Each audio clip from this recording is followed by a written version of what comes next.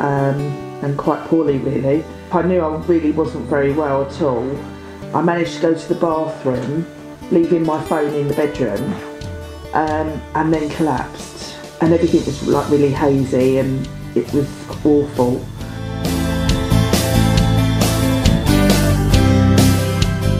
Because she wasn't her ordinary self.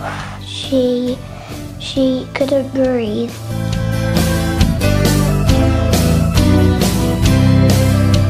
Mum said call 9999999999999.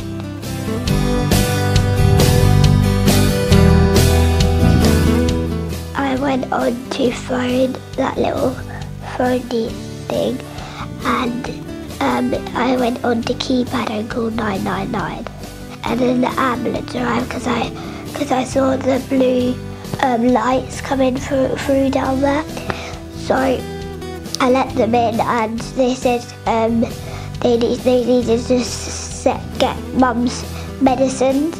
So I showed the ambulance girl where her medicines are.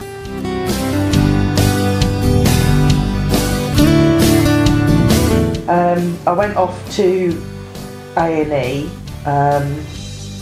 feeling rubbish, and I knew it was pretty serious because there were people in the waiting room, and it wasn't long before I was in a cubicle. It was then that they told me that I had 2 blood clots either side of my heart, damaging my heart.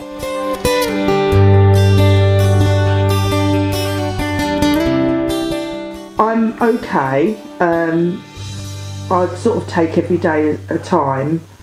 I'm trying to get stronger, and I think it will take a little bit of time, but so far so good.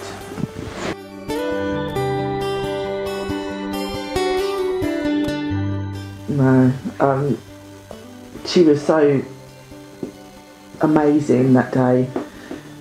She just kept so cool. She didn't panic.